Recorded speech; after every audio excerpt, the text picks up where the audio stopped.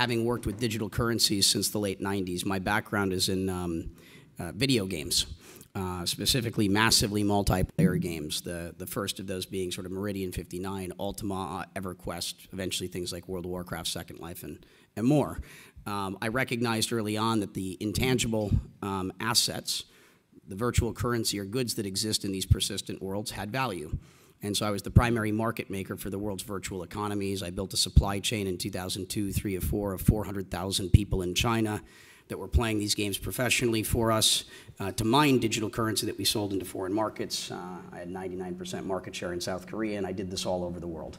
And my main investor was Goldman Sachs Principal Strategies back in 2006, and I was their first private investment because I was running a more complex proprietary trading operation in terms of number of markets than they were by far, which eventually led to getting into this space. When looking at the opportunities in this space, I couldn't figure out what to do. There were too many interesting things, and the only way I could play it at that time was trying to incubate. And so I was starting a business, call it every 2 months in the space, from payment-related things. I founded Tether and a bunch of things. I was one of the founding board members of Mastercoin. We did the first ICO. We invented the ICO back in very early 2013, and that occurred in June of 2013, which led to a lot of these other things. But that eventually led to, I can't get enough scale. My time doesn't scale. There's not enough of me to go around from an execution perspective. So if I want to impact sort of the enterprise development in the ecosystem, the best way to do that was as a venture capitalist, because there were none at the time. There was no one really investing in this space, certainly not dedicated to it. So Blockchain Capital was the first venture fund established to invest exclusively in this area. We've made about 75, we're invested in roughly 75 companies through funds 1, 2, and 3. I'm no longer running Blockchain Capital's subsequent funds. The last kind of thing that I did in venture is what I like doing, which is disrupting industries for the benefit of all of the ecosystem's participants. And that was in digitizing our third fund, where we did the first digital security, where instead of like traditional funds, it would only be available to, call it, the financial elite, pensions, endowments, and high net worth family offices. And it was a completely democratized fund. We raised it in roughly 16 minutes due to some technical issues. It took 6 hours, but we raised a fund in 6 hours or less from about 800 LPs around the world. And it's an entirely liquid venture fund in the sense that instead of having your money tied up for 8 to 10 years, you're able to trade your tokenized LP interest. So bringing liquidity to an illiquid market and democratization I found to be an interesting sort of way of disrupting venture, which I think will end up being the demise of venture capital in its current structure as we know it. It'll take about 5 to 10 years. But I think it's going to have the same impact on private equity and REITs and any of these illiquid assets that exist that are primarily only available to the financial elite. And not to say that the large institutions of the world are going to be the largest investors because they've got the most resources, but it's still, it's nice to see that it's more of a level playing field and available to everyone. And so since having done that, most of my time these days is spent supporting Block One and EOS. I like this, just for some of you that may not have seen this, I like to set the context because most people don't understand blockchains very well. You're relatively new to it, even if you've been around for a year. I mean, I'm learning every single day, and my mind continually is blown on a regular basis, and I've only worked exclusively in this space for the last 6 years, and I've seen a lot. But I like to take us back to 1994. This was the Today Show. Oh, that's that little mark with the A and then the ring around it? At? See, that's what I said. Mm-hmm. Katie said she thought it was about. Yeah. Oh. But I'd never heard it. I'd never heard it said. I'd always seen the mark, but never heard it said. And then it sounded stupid when I said it. Violence at NBC. I heard around big fight up in the lunchroom the other week. There it is. Violence at NBC. GE.com. I mean. Well, Allison should know. What is Internet anyway? Internet is that massive computer network. The one that's becoming really big now. What do you mean? That's big. How does one? What do you write to it like mail? No, a lot of people use it and communicate. I guess they can communicate with NBC writers and producers. Allison, can you explain what Internet is? No, she can't say anything in 10 seconds or less. Oh, Allison will be in the studio shortly. What does it mean? It's a giant computer network made up of started from Oh, I thought you were going to tell us what this was. It's like You've been a looking in the computer dictionary. billboard. It's not in it. It's a computer billboard, but it's nationwide, and it's several universities and everything all joined together. Right. And others can access it. Right. And it's getting bigger and bigger all the time. It came in really handy during the quake. A lot of people, that's how they were communicating out to tell family and loved ones they were okay because all the phone lines were down. I was telling Katie, and I've been But you don't need that. You don't need a phone line to operate internet. No. They're talking about what is internet anyway, and clearly have no idea what it is. And this is mainstream media talking to everyone. The point being is when technologies are new, they generally are not well understood, and as a result of that, we have some misperceptions. By 1995. Newsweek was talking about how the internet was going to fail, and that was because the internet was primarily used by criminals, bad people, things that they thought didn't have any purpose in the world. And this is true of most emerging systems because the earliest adopters of new technologies are often the fringe users that need it the most. But that doesn't really have any bearing on the long term of things. I mean, the adult industry is largely responsible for most of the technology we have today. So does that make technology bad? Because a lot of people will ask questions, well, what about Bitcoin? Isn't it used for X, Y, and Z? Okay, yeah, not everything is perfect, but nor are any other systems. So I like to talk about that. They said it's a fad and it was going away. And by the year 2000, after we had gone through the internet bubble and boom and bust, there were no VCs in the world willing to invest in an internet company in 2001. I mean, it was toxic beyond belief, and that's only 17 years ago, 16 years ago. This is a sector that was literally uninvestable because all of the financial minds of the world were convinced that the internet, may have some utility, but there would never be businesses built there. And this is while you even have public companies like eBay trading below cash. Well, it's proven it's a legitimate and potentially a very good business. But there was no one in the world that would agree with that. And I think that this is just an interesting perspective as we start to think about another new technology that is probably somewhere in that 1995 phase in its development. And so this is kind of one of the big drivers of it, and that is decentralized systems. One of my, probably the best book written on the subject is the Starfish and the Spider. And it's because, does anyone know what happens if you cut the leg off a spider? It walks with a limp. If you cut a second leg off, more of a limp, it's dead. But with a starfish, on the other hand, when you cut the leg off the starfish, it grows back. But if you get any of the center of the starfish with that leg becomes an entirely new starfish. If you cut it 5 ways across, it will become 5 starfish. It's the best example of decentralized sort of systems existing in nature. And this is a book that doesn't talk about technology. It talks about decentralized systems, and they exist all over the place. And that's one of the big macro trends that's enabling all of this. It's the world is moving from centralized systems to decentralized distributed systems. And that's not the only trend. Obviously, open source software and hardware are the other two. Historically, the open source software movement was a voluntary one.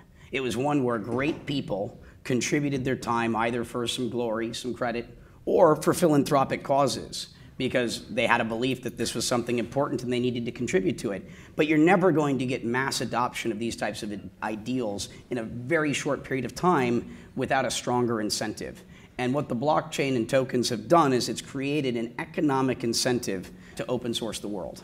And it's not going to happen at a slow pace, which is what we've been experiencing more or less up and until now. It can now happen rapidly, because if you want to see mass adoption of any system, it needs to be like improving what exists by an order of magnitude. It has to be so much better than what exists historically that it essentially makes the old paradigm obsolete. And so that's what's happening here by adding tokenization to the open source side of things, obviously on the hardware side as well, and then we're moving from centralized to decentralized systems. And we're seeing, some of these things happening all over the place. Uber being the largest, taxi sort of company in the world, but has no taxis. Facebook is the world's largest media company, but makes no content. Alibaba is the biggest retailer, but doesn't have any inventory. Airbnb, same thing with accommodations. Bitcoin right now is the fastest growing bank in the world, but with no employees or branches. And, we're going to see a continuation of these types of trends. But these platforms are going to be open source and decentralized. Now, where are we at in terms of, it's late 2017, and this is kind of the big inflection point. I think 2018 is the year where we're going to step out of being in sort of the prototype phase to everything starts to get real and scalable. But here's kind of where the adoption is going to happen in the short term. Because I was approached by, not really anybody today, but for the last 5 or 6 years, it was pretty regular, certainly at dinner parties, any sort of public place. If the topic of conversation was Bitcoin or blockchains, that someone would want to come up and be the antagonist. Someone that had read a couple of news stories and they thought because of a sensational headline they actually knew what they were talking about. And so they would try to start an argument. They'd come up to me and they'd say, Brock, why should I want Bitcoin? And I would always use sort of a reverse psychology technique on them, and then I would say, you shouldn't. And they, what do you mean I shouldn't? I go, well, it's not for you. And this would really kind of get them going. What do you mean not for me? I go, well, do you have a bank account? And they're like, yes. And I go, I'm guessing you got a piece of plastic in your pocket that lets you conveniently pay for things too. And at this point, they're like, okay, I've been played. Yeah. And I go, yeah, you've got rule of law here that's here in theory to protect you, and in many cases, it often will. You probably have faith in the system, so much so to the point that you're arguing with someone when you don't know what you're talking about. And of the 200 currencies in the world, you've got one that everyone wants more of. This is going to improve your lives by 1 or 2%. And I'm guessing you don't get up every day to clip coupons. But now if we go south of the border, because these were conversations typically happening in America, you'll learn about Latin America, Southeast Asia, and Africa, that you've got places with hyperinflation, Venezuela in particular right now. You've got things like what have happened in Cyprus. Did you know the most advanced payment market in the world is Kenya? Did you know that over 68% of all payments in Kenya are done with mobile phones, and it's not using fiat money? The primary form of money in Kenya is prepaid cell phone minutes. It's a Vodafone subsidiary called Safaricom that makes a product called M-Pesa. This digital prepaid cell phone minute is the primary currency of Kenya. And that's because in these regions, just like they leapfrogged wired telecommunications and went straight to wireless, you don't have incumbent infrastructure. You just have great need. And in places where the need is the greatest is where you're going to see the adoption happen the fastest. And so you've got 3 billion people on the planet that don't have any financial services whatsoever. You have another 2 to 3 billion people on the planet with limited financial services. And this is where we have an opportunity to democratize everything in a way where it's going to impact billions of people's lives positively, and it's going to be the least fortunate people on the planet that benefit the most. To these people that had those comments, I go, it's not for you. The way that it's going to affect your life is if you want to speculate, but based upon your comments, I don't think you're the speculator. You might be the shorter, and the only thing I'd encourage you is don't make that mistake. You're better off just keep criticizing from the sidelines. But anyway, these are the sort of macro trends that are happening on that front. And then on the other side, it's the big enterprises in the developed world. It's going to be the enterprises. When I used to go to the financial institutions in the space, they would ask me, hey, Brock, is 2013, 2014, 2015, I spent a lot of my time educating banks and regulators and such around the world. I've more or less stopped with that job because there's plenty of other people that can do it. And most of them are educated well enough at this point they don't need me to do so. The argument that I would have is they'd say, is this good or bad for my business? And I said, it's both. Of course it's both. This technology is going to negatively impact certain aspects of your business, and it's going to enhance certain aspects of your business. An analogy that I think is probably suitable to you would be voice over IP. When voice over IP came along, everybody said, oh, this is going to be the end of the telecoms, and it's going to be all free internet calling and X, Y, and Z. What actually happened? The telecoms co-opted the technology, re-architected their middle and back offices, and their margins expanded, and it was a huge benefit to their business, but not all of them. In the typical innovator's dilemma, the incumbents that acted early were the bigger beneficiaries, and the ones that acted late may not exist anymore. And these are the things that you have to ask yourself. And what you probably want to do is conduct a SWOT analysis on every aspect of your business to determine which businesses, are going to be the beneficiaries of this technology. And so that's starting to happen. Over the course of, call it 2014, 2015, the major financial institutions started to play with the technology. That continued to accelerate with kind of everybody playing with the technology to some degree from an experimenting perspective. And it's really now and next year where you're seeing these, it's really more next year than this year, where you're starting to see these pilots, are going to become something more like production. And when we go production is when things start to get real. Because right now, most of it is just a prototype, and most of it is theoretical things that are going to be developed. Because most of the infrastructure isn't there to do so. I mean, blockchains today are really only being used for 2 things successfully. Bitcoin is a kind of store of value, gold 2.0. Digital gold is kind of that one area in which Bitcoin is actually serving a market need, and facilitating faster and easier movement of money that runs 24 hours a day. And then the other thing is capital formation. The ICO essentially is Ethereum's killer app at this point. It's changing the way in which startups are being financed. And so this is a global phenomenon. It's happening everywhere. More or less every major smart investor in the space is participating. The only one that wasn't was Sequoia, but that's changed now too. So I guess they're on the bandwagon. So here's some interesting data. Having been in the venture side of the market and financing the enterprises in the space, in 2014, the sector brought in as much capital as the internet did as a sector in 1995. In 2015, we brought in nearly as much capital as the internet did as a sector in 1996. So when I talk about these analogies, it's interesting to see, kind of how the capital has come into the space, because the money that comes in today takes time before you see the products and services, the bridges, the roads, the tunnels, the basic infrastructure that's being developed from it, and it becomes available to consumers. That takes a couple of years before you normally see the benefits of it.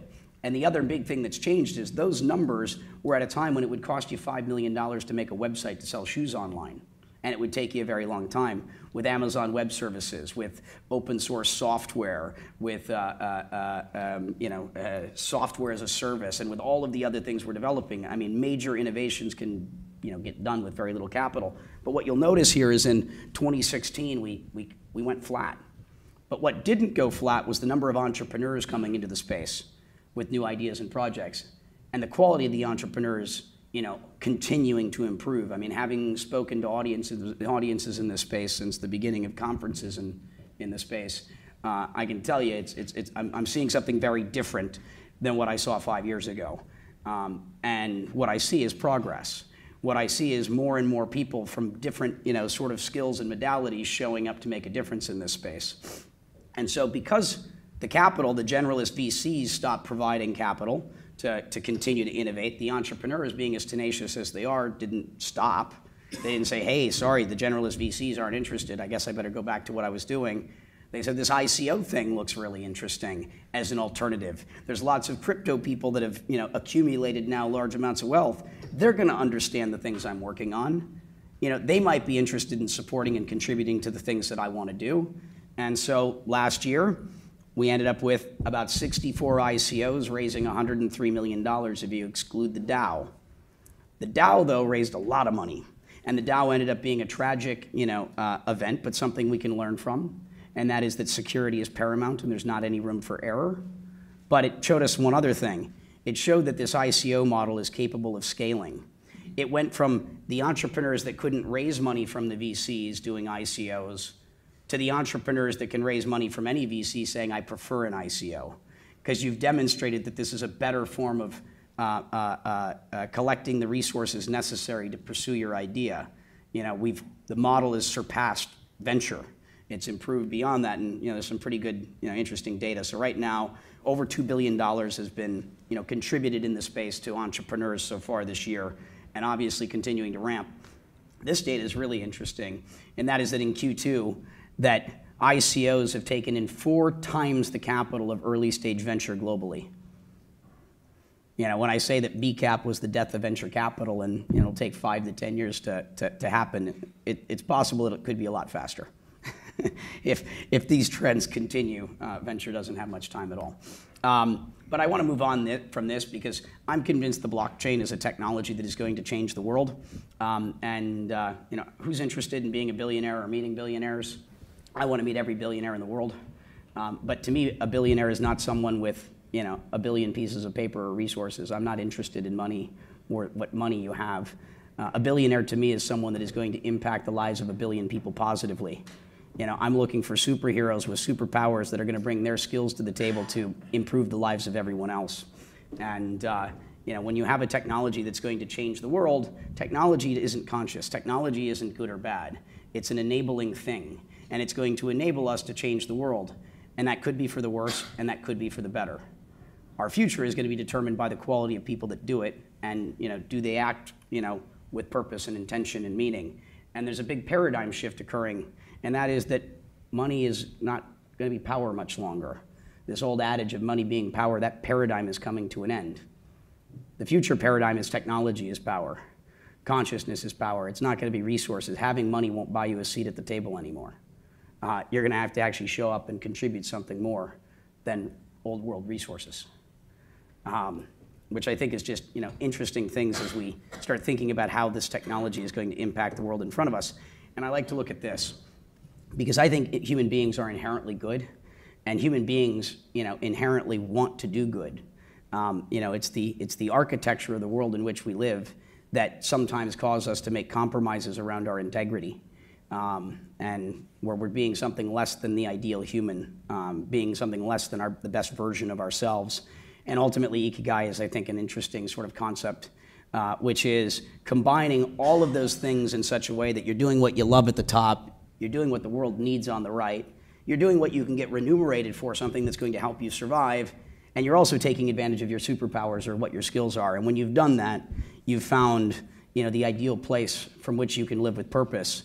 And what I'm finding from entrepreneurs in this space, and what makes me get up in the morning having barely slept every day, is the fact that I'm watching more and more people find a life of purpose and a life of meaning. Most people are looking for something bigger, something more. And what you'll find as you get deeper and deeper into this space is you'll start to understand that there's something a lot bigger happening here than most of you realize. Something that is going to fundamentally change the world around us, and probably for the better. And this is, kind of one of my models also, which is this concept of Kaizen, and that is that Kai being change and Zen being better. Every moment of every day, we're continually trying to improve to be the best versions of ourselves. And these are just things that have meaning to me, which doesn't really have anything to do with the topic at hand, but I think it does, because again, I think of this is a technology that's going to change the world, and again, it's our actions and it's the people that we enable that are going to determine the outcome. I think it's the culture that will save us. And I encourage everyone, to believe, because everything and anything is possible.